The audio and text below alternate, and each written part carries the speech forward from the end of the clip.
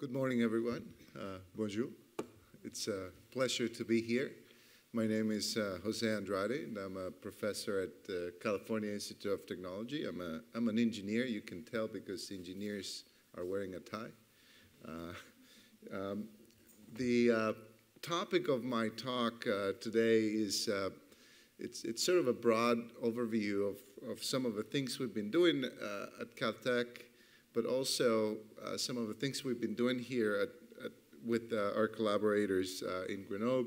And before I begin this talk, I want to highlight that this is collaborative research. As the previous excellent talk was highlighting, it's an international collaboration. And in particular, I want to highlight our two collaborators from Grenoble. And you're going to see many images coming out of the lab of Professor Vigiani and also Ed Rolando. So that's work done here in collaboration with France. So let me begin for the next 30 minutes, give you an overview of what we're thinking of and what are some of the challenges in this area. And this is going to be a technical talk, but it's meant to be for general public. So my lab is interested in studying what I call granular patterns or granular materials. And you can think of these from simple materials like coffee or sands or soils. Here's a picture of sands that came from here from Grenoble, from the synchrotron. But you see it in other materials. We're studying a new collaboration here also in France, studying sintering.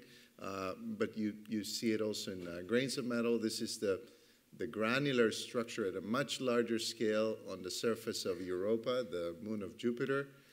These are some ice flows floating on the surface of the ocean.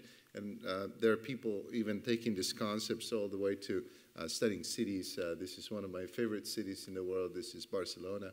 And you see that there you have a very clear pattern of grains. And what we study in our lab and with our collaborators is how these granular structures interact. And usually they're very simple at the grain scale, and their interactions are simple. But then as you aggregate the behavior, it becomes very, very complex. So today I want to fly you over these three different topics. We're going to think about why would you want to build something on Mars, and how would you do it.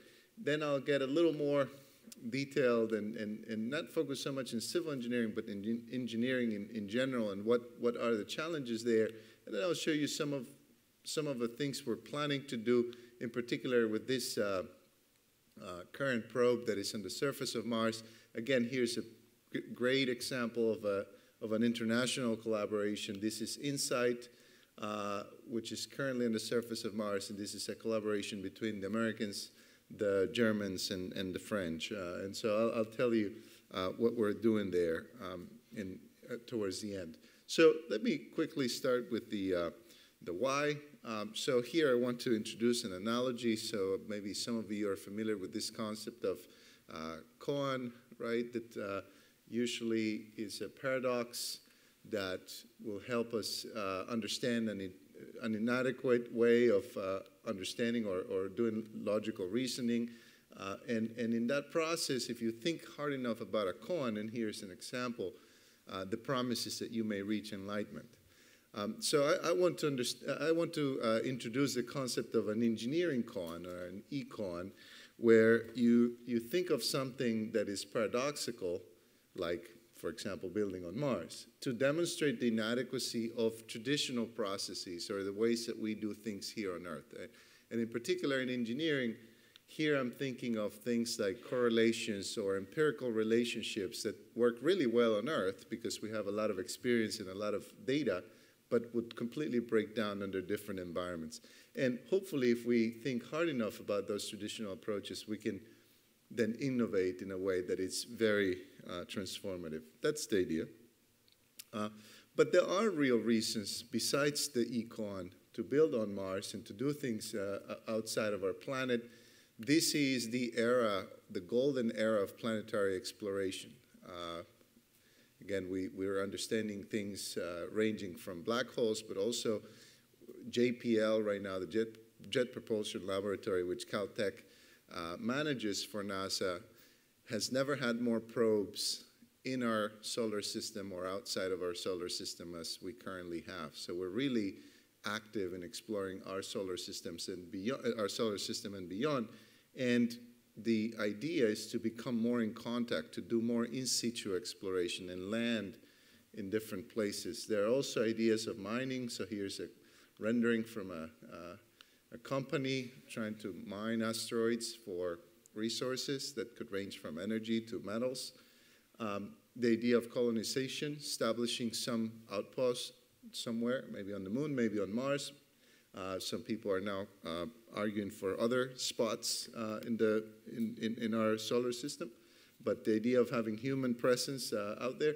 And the main thing I'm going to say today is that I think there are many things that we can do here on Earth as we think about doing things outside of our planet.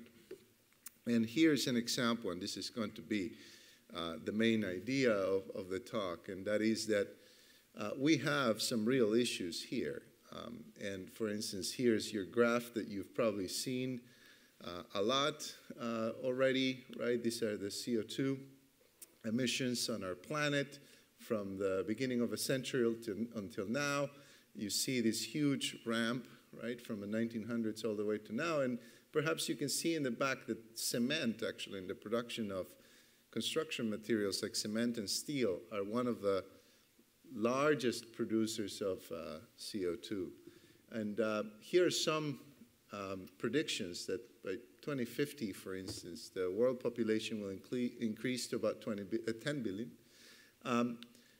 About 3/4 of that population will be living in urban environments. This used to be the opposite. 1/4 of the population used to live in cities. And this is one that really shocks me. By 2050, we will need to increase our infrastructure by 100%. Someone put it this way to me the other day. By 2050, we will have to rebuild all of civilization all over again.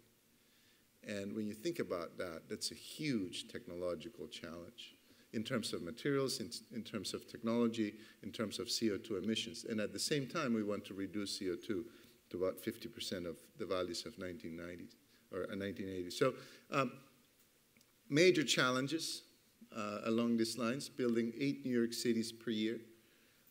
And the challenge in engineering, for instance, is that the main materials are cement and steel. And so the strategies to make all of this happen, we claim, are that you have to use alternative materials, less by design, and reduce energy intensity, and of course reduce CO2 production. So this is a huge opportunity for civil engineering, but for engineering in general, and I would claim for science. And when you think about that, that is very aligned with what you have to do if you want to build things on Mars. So here are two concepts, one from Mars and the other one from the moon. This is coming from SpaceX. What would it take to have an outpost on the moon to launch rockets, for instance? And so you have to build things like habitats or posts, and what would you need to build an infrastructure, right, so that this happens. And you don't have cement and steel on Mars or on the moon, and you can't bring it. So you're going to have to use less material and alternative materials by design. And all of this construction will have to take place robotically. You don't want to send humans to do that. And so here's an opportunity to really reinvent engineering and think about the ways in which we use materials and we use people to accomplish our tasks. So the question is how to do it on Mars. And so radical innovation, and this can serve as an econ, as I said before. So let me show you some ideas on the kind of work we're doing and the interaction we have with Grenoble in particular. So one of the things we're curious about is characterizing regolith, or soils that are extraterrestrial soils. And we know a lot about soils here on Earth, but when we go to places like Mars, so this is Spirit. Remember Spirit and Opportunity, they just stopped working recently. But when I came to Caltech, Spirit was stuck. and it was stuck in Martian sands. And this is a picture of that wheel of spirit interacting with the Martian sands. And two people from JPL came to my office and they said, you know, we understand that you like granular materials and you study them. Can you help us understand how to get spirit unstuck? Of course, we couldn't help them.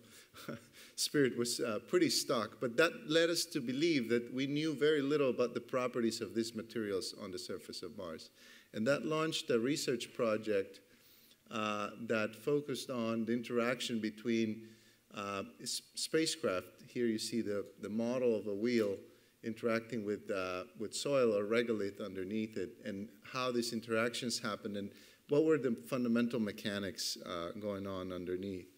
And some people have studied this topic, but there's literally very few research papers in trying to understand the mechanics of this surface material. So this is coming from Caltech. This is Ron Scott, my predecessor, trying to understand these materials on the moon and trying to compare them, the mechanical behavior from the moon material to the Earth.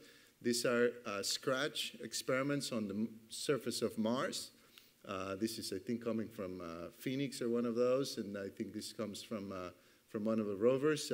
One is a wheel experiment, the other one is scratching with a scoop.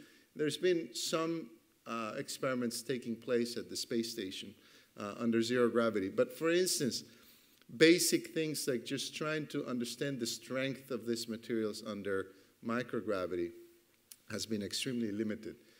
So there's a whole debate as to whether gravity influences the strength of these materials or not. So we did work to try and understand the behavior of these materials under microgravity by taking these materials on what's called a vomit comet, right? You fly, and you get why it's called a vomit comet, because you do these parabolas hundreds of times to simulate low gravity for a window of about 20 to 30 seconds. And then you run experiments that need to be autonomous because you're so sick and so perturbed by the low gravity that you can't really interact much with this apparatus. So I won't bore you with the details. I'll just tell you that there's a theory behind it that allows you to, from observations from like this one, so here's the experiment, pushing on this material, you can then understand how the material deforms. And then from those observations, you're able to tell about the mechanical properties of a material under different gravity environments, say Mars, Moon, and even zero-G. And here's a video of what that environment looks like. So here's part of a crew. We're floating along. You see that there's a person trying to interact with the experiment, but he's essentially just observing what's going on. It's extremely hard to interact. And here's the material. It looks like it's upside down or underwater, but this is what happens is it flips under zero gravity, and you're, again, pushing the material to understand the mechanics of it. And from that, you can get really cool results, okay, like what are these gravity or these strength properties under microgravity. And in this particular study, we came to the conclusion that gravity plays very little role. And okay, we published those results and you know, participated in the debate in the literature of whether this has an influence or not, gravity has an influence or not in strength. But I want to then now switch to the next topic that will connect with Grenoble, which is in the process of doing these experiments and in trying to understand these materials, we've been trying to build models, physics-based models that tell us how these materials behave. So here's a computational model, a computer model of the experiment. And I won't go into the details, but I think you can see from this chart, DEM here is the model, the blue data is the experiment. These computational models are able to predict the behavior or reproduce the experiment computationally. And they can follow and predict the mechanical behavior extremely well. And they're extremely valuable because experiments allow us to understand things, but models allow us to predict. And when you're trying to predict behavior, it's really models that allow you to do that. Here's another example of a model. And these are physics-based models. And the way we've been able to build these models has a root actually with Grenoble and the synchrotron. These are experiments done here in Chino Vigiani's lab that began at the synchrotron. Now they have their own X-ray transmitter in the lab, in the 3SR lab here on campus. But what they were doing 10 years ago was revolutionary because they were able to put these materials under loading. So here's your sample, while at the same time they were shooting X-rays. And the reason why this is revolutionary was that in the last 100 years, people were doing this kind of experiments, but they could only get surface or boundary measurements. Here in Grenoble, they were able to use X-rays to take pictures like this one. Here's an X-ray slice of this sample, and when they stitch them together, they're able to see the microstructure in situ while they're doing the test. And this is revolutionary because this means that you not only get the boundary measurements as you typically do in material science, but you also see how the microstructure is changing as you are perturbing the material. So this was an advancement in experiments here at Grenoble, and this inspired us to then think about what would it take to build computational models, computer models that took the data that you were getting here in France and build models that could replicate the same kind of experiments. So here you don't see an X-ray picture anymore. This is a computational model. It's an avatar of the experiment here in France. It's also 3D, and it has the same boundary conditions as in the experiments. And qualitatively, it looks realistic, but what's most important for material science is that the behavior, for instance, here's the stress strain, the main mechanical behavior of the sample from the experiment and the computation are exactly the same. And this is a physics-based model. There are no parameters to tune. Everything is coming from the physics, and the behavior is being replicated, not only at the boundaries, but also at the grain scale level. These are failure pictures from the sample and the experiment. This is coming from the computation. So these physics-based models have an incredible power in replicating and then predicting the mechanical behavior of this material. So this is one of my favorite renderings. Here is a picture of that same experiment. Here you see some grains of sand interacting with each other, collapsing, and you see these so-called force chains that evolve. And over here you see the kinematics related to those forces. And this is something that you cannot render experimentally yet, because you cannot measure forces yet in these materials because they're opaque, they're not photoelastic. But you can do it computationally, and this is a rendering coming from the computation. This you can get from the experiments. So computations and experiments are playing together to give us a basic understanding of a material that was just not there before. Let me switch gears and show you some work on structures and what it would take to build things on places like Mars. So this was a NASA challenge to 3D print houses on Mars, or habitats. Right now, we just finished phase 3, where we were 3D printing scaled habitats to about 1/4 of a real scale. The next phase will be coming up soon, and it will be a full-scale habitat. But think about that challenge for a second, for 3D printing and for materials and for engineering in general. Here's the rendering from the architect. All you have on Mars, mostly speaking, or roughly speaking, is regolith or soil. So you need to think about building structures like this one, just with soils. That's all you have available to you.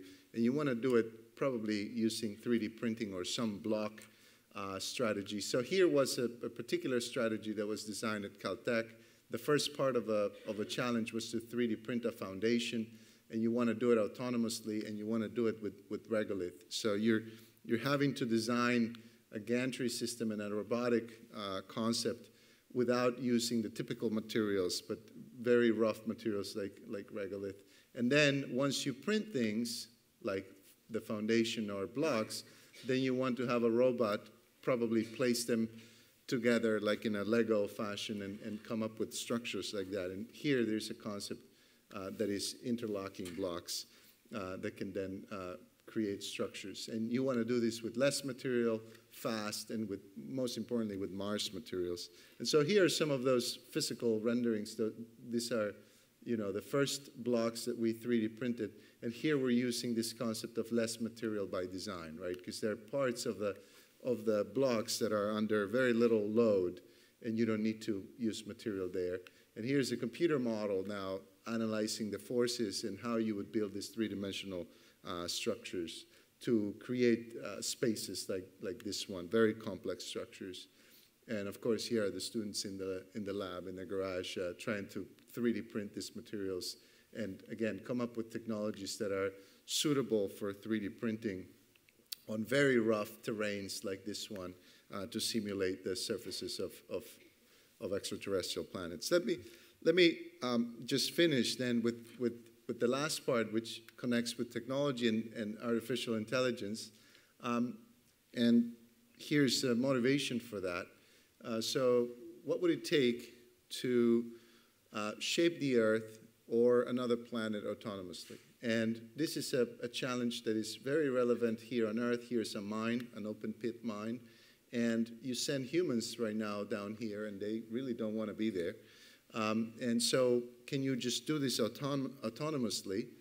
Has huge implications in terms of finance, money here on Earth. Caterpillar is extremely interested in this kind of technologies because you can save up to 50% of the operational cost if these machines, for instance, like this loader that you see here, can become autonomous. The challenge, though, is understanding the loads in the interaction between the loader, let's say, and these granular materials, and that's where automation is right now stuck.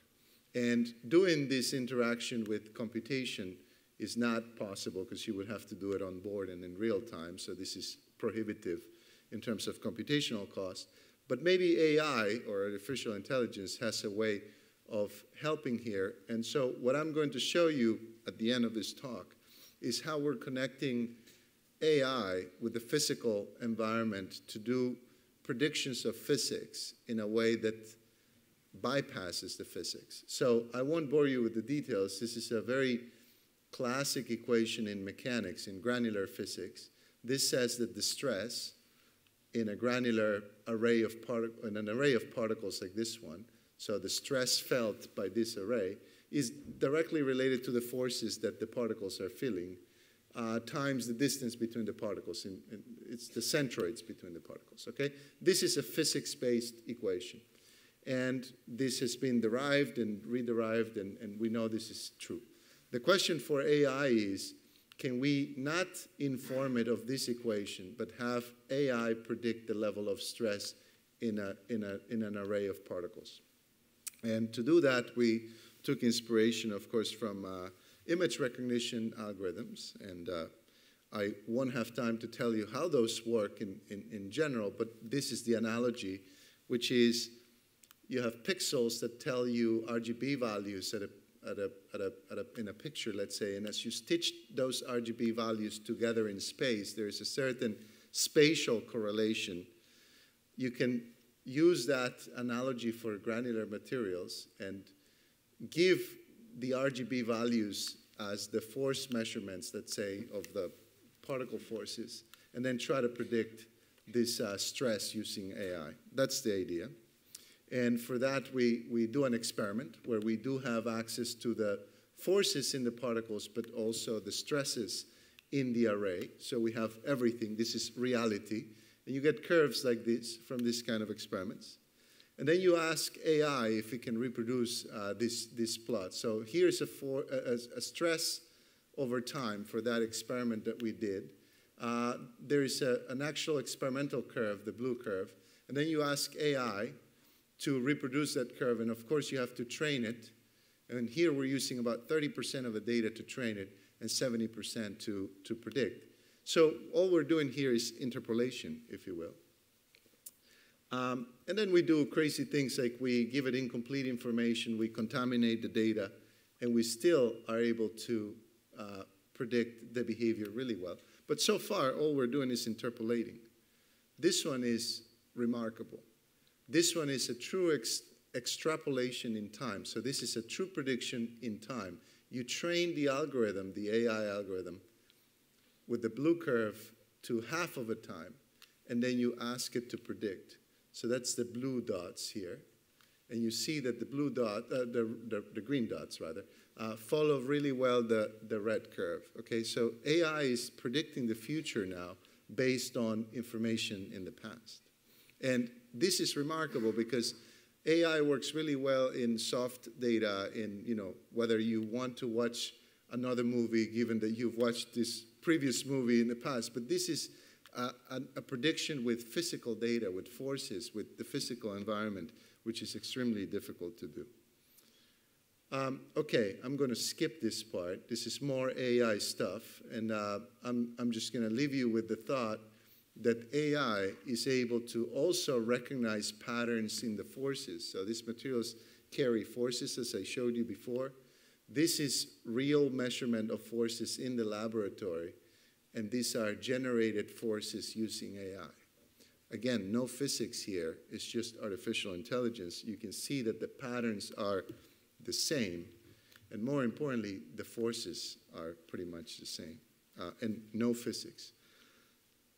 Let me close by taking you back to Mars. So here is insight on the surface of Mars, and these are my last slides. This is a wonderful instrument that carries a seismometer that was developed here in France by CNES. This is a heat probe that will go down about 5 meters into the ground to measure temperature. So between these two, we'll take the vital signs of Mars to understand its core composition. I'm on the science team for this mission. And I'm just going to tell you, this is a selfie from the spacecraft as it landed on the surface of Mars.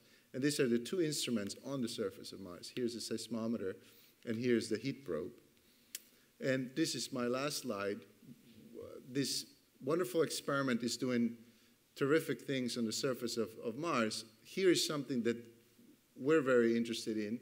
This will be the deepest characterization outside of our planet.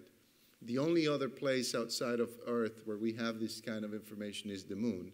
And here's what it's going to be about. So the seismometer is sitting here as the heat probe is trying to hammer itself down, like I said, to a depth of about 5 meters, not 5 kilometers, not yet.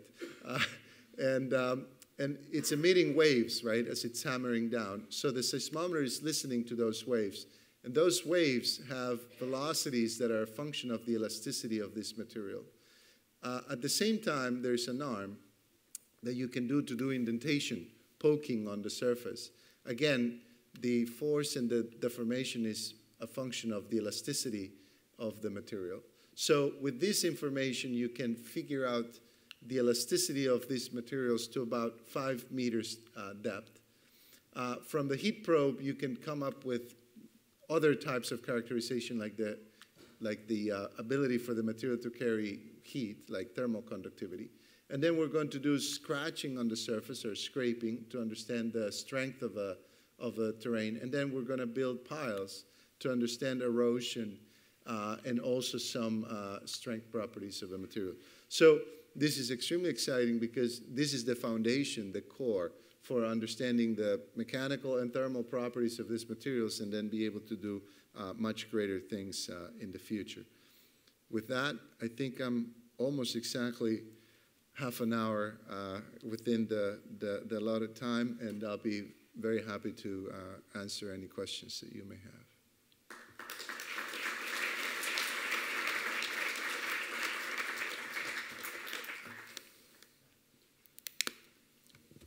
Okay, thank you for this enthusiasm.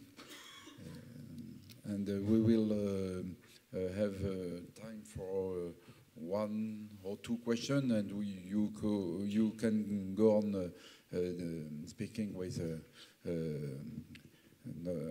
our colleague, the Professor Andrade, at the coffee break. Yes? Okay, thank you very much for this presentation. Could some of the techniques that you use to build structures on Mars using only the composition of the Martian soil be used to solve the engineering issues on Earth? Right, that's a great question, and that's exactly the point.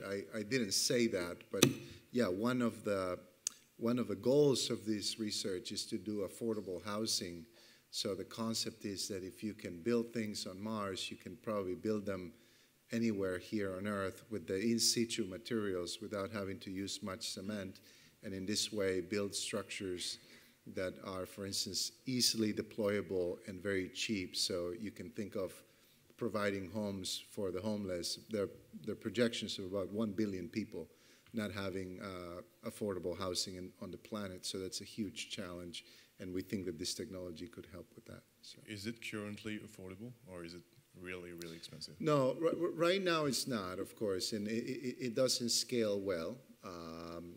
Otherwise, I would be doing construction already. So, but we think it will be. Let me put it this way: there are no fundamental barriers that would not allow it to scale in the future. I think there's one in the back.